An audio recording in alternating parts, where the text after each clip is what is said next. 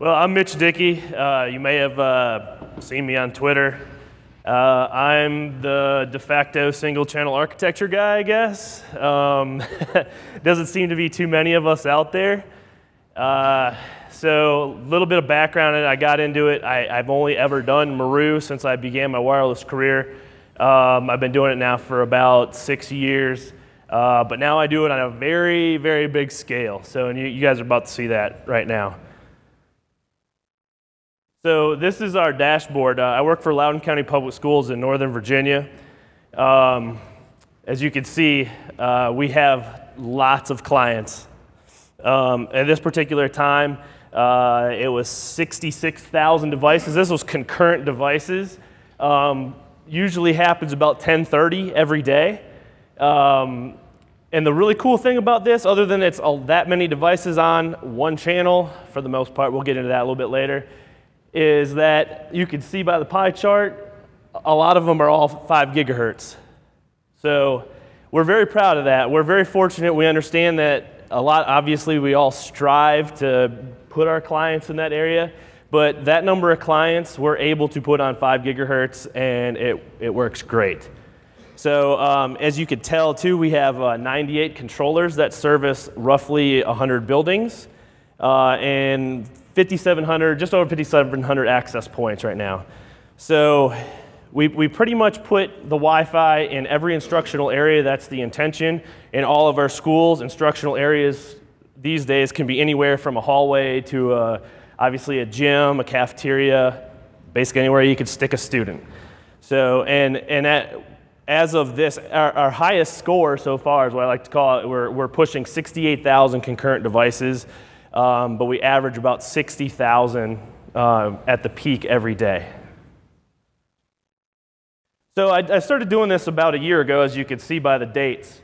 So this is what I'm most proud of, because I hear, and forgive me if I'm on the defensive here, because I feel like I kind of am, because you hear about all the SCA jokes all the time. I've heard them all, maybe most of them anyways. But a year ago, we were at about 47.7. So just not too long ago, on January 26th, we were at just under 68,000 devices. So that's, as you can see, 20,000 client increase in one calendar year. So the scalability crap that I got to hear all the time, there you go. The numbers speak for themselves. So I just wanted to show you this. This is typical. This was a couple weeks ago. This is just our network manager. And it's showing basically the peaks and valleys of every day. But if you look closely, and it's kind of hard to see, and I apologize for that, but during the day, obviously, you can see it's about 60,000, and then it tails off towards the end because everybody goes home and it just dives. But if you look at the very low parts of every day, even in the middle of the night, there's 20,000 devices on. That doesn't mean they're doing anything, but they're on the network. So I ran a report, February 6th, so for a 24-hour period. And this was also a pretty cool stat, I thought. So I ran the report, and the report was for unique stations in a 24-hour period. So what that means is, and I'm sure you guys know, but I'll just say it, so a station comes on, they may leave, they come back, that's still one time. Okay, as you can see, in 24 hours, 95,000 devices connected to our network. So again, scalability, it does work. It does work. 80% of the clients are on the 5 gigahertz band. I know a lot of you guys probably would die to have that. And the really cool stat right there, 52% of them are Apple devices. We're not necessarily Apple school system. Actually, we're not. We do have plenty of iPads that are bought by the school system. Most of our teacher-issued devices are Windows, like Dells and such. Androids only make up 8%. The 19% others, obviously, I don't know what that is. I thought that number was kind of high not to know, but that's what it is. I just didn't have an answer for that. So, yep, that's what she looks like.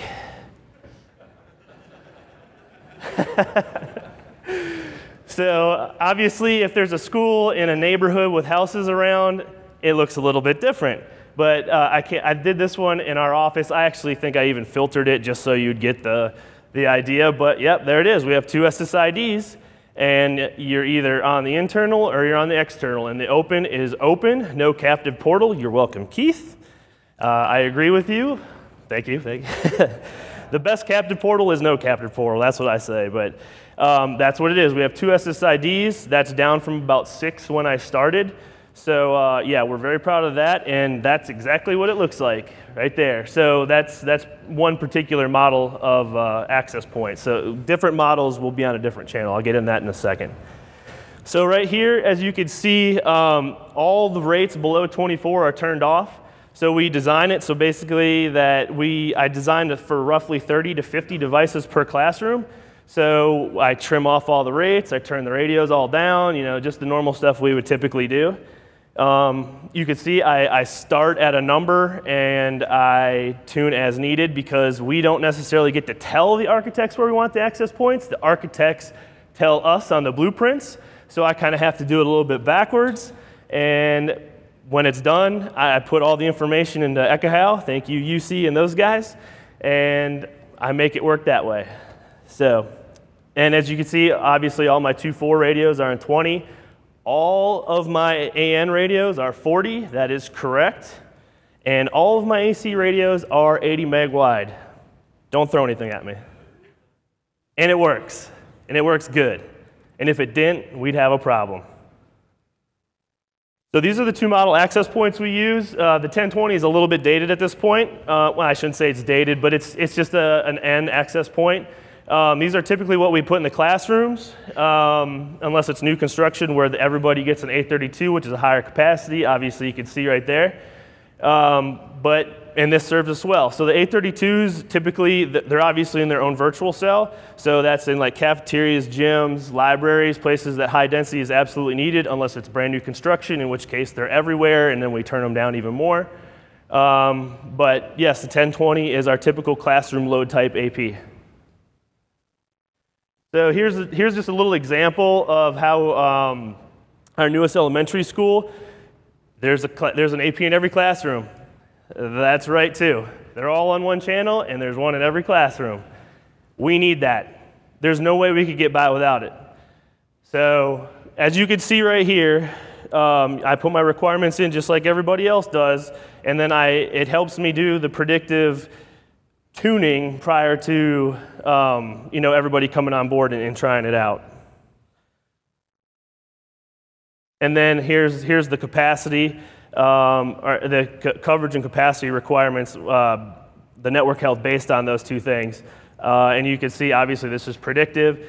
However, this is how it works. It's great. The cafeteria's got one access point in it. That's why that doesn't look so good. But it's an elementary school, so it's not that big a deal. Those kids typically don't have BYOD devices. The BYOD, I forgot to mention, so that's everywhere. It doesn't matter what school, elementary school, middle school, high school, anybody. Anybody that comes in can get on the network. They can bring any device they want. I have no control over that. Here I just did an example of how I started out in Ekahau. It's nothing really fancy. This is an example of an 832 access point. Started out with 10 dBm and on the 2.4 and 16 on the 5. So this is really hard to see, and I apologize again, but virtual cell. So virtual cell is basically the BSSID, so it looks like one gigantic access point. If you could see on the right-hand side, there is 2 BSSIDs, 1 per radio, and they're exactly the same. And that's how it does the virtual cell, and that's why you see only everything on one channel. So here's how we kind of mix up the virtual cells. So this is kind of a bad graphic, but the red part is basically in the areas where we would put the 1020s, where it's a medium duty access point.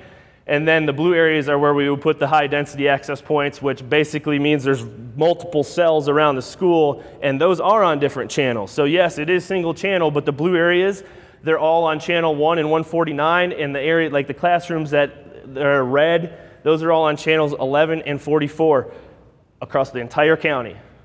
Every single one, except for the ones in my office, because we test some stuff there.